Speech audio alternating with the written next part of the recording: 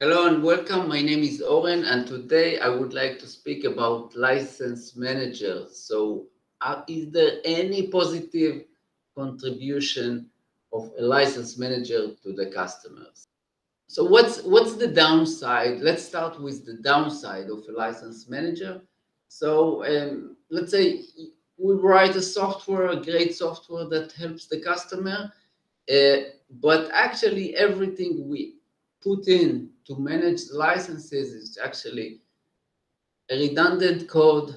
Nobody is really using it. So we use it because we have to, but it doesn't contribute anything to the purpose of the software. And it actually makes it harder for customers to use our software. So it's really a problem. What's the alternative? One alternative is to say, okay, and I'm talking about B2B, one size for everyone. So I have a software, that's the price, that's what it does, and there is no need for any counting, auditing at all. So can it work? No, actually not, because we cannot survive this way. We can charge a small customer, like we charge a bigger customer, getting much more benefit, and not everyone needs all the functionality. It might work for B2C, which actually works, but it's not practical at all for B2B. What's the second alternative? Contract. Okay, very simple. Write a contract. We'll tell the customer exactly what can they use.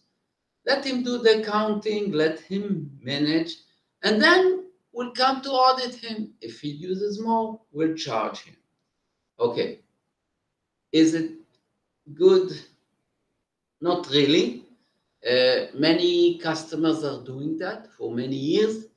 It's not ideal. And you can speak with many customers that went through the auditing and feel that they can't really manage the software. So, what's the benefit? So, that's the benefit of a license manager. It helps the customer to be compliant. So as a vendor, I'm not only telling the customer, look, this is the rules and the rules are very complex. It's hard to understand. So I'm giving him the software, and with the software, I give him two different things. One is the set of rules, and the second is what is enforcing this set of rules. That's the license manager. So this way, the customer, if he uses my software properly, he can be sure that he is compliant. He doesn't need to understand everything about the contract because the license manager is actually enforcing the rules.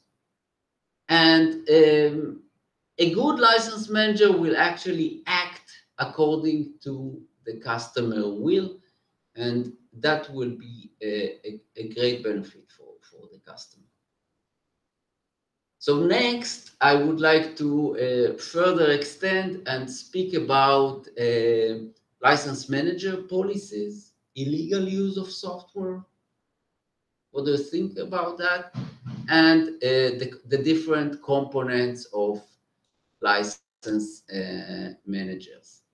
So, to summarize, we spoke about license managers from the point of view of the customers. We asked, is it any good? Does it contribute anything? And we say, yes, it does. It helps the customer eventually to keep compliance. But in the next videos, we'll speak about how to do it better. Thank you for joining today.